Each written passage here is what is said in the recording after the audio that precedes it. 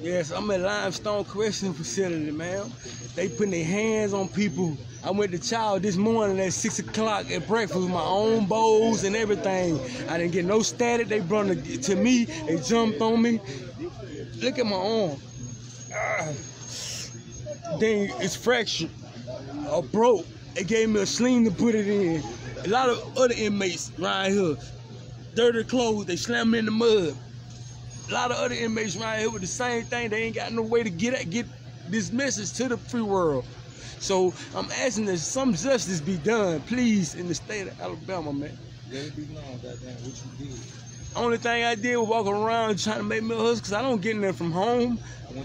I went to the child hall with my bowls from the dorm, bowls that I bought from the store.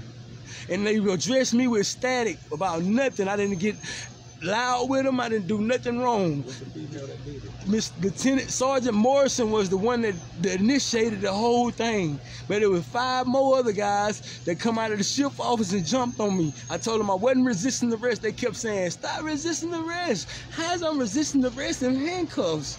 I didn't resist no arrest. Look at the knots on my head, man. Look at my face. Look at my eye. They jumping on me everywhere. Right? There's officers doing this. This shit ain't right. Look at my clothes. I'm dirty. They wouldn't even give me no more clothes. Look at me, man. This what's going on at Alabama State Prison, man.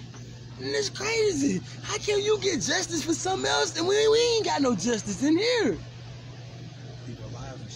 People lives in danger, man. You know what I'm saying? This supposed to be a way to help people, not hurt.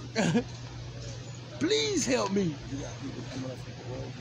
You got people coming up for parole getting denied for nothing. They ain't even got no kind of violent cases. And they getting denied. They ain't even give people chances. It's crazy in Alabama, man.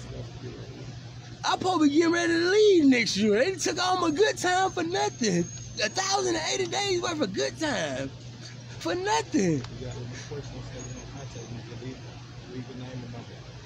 Hey, in a way that you got a way to contact me, you want to get in touch with me or contact me, you can call my mom at 251-307-0887, and she's part of the state because she's trying to help me check on her son, but they won't even give information on her about me.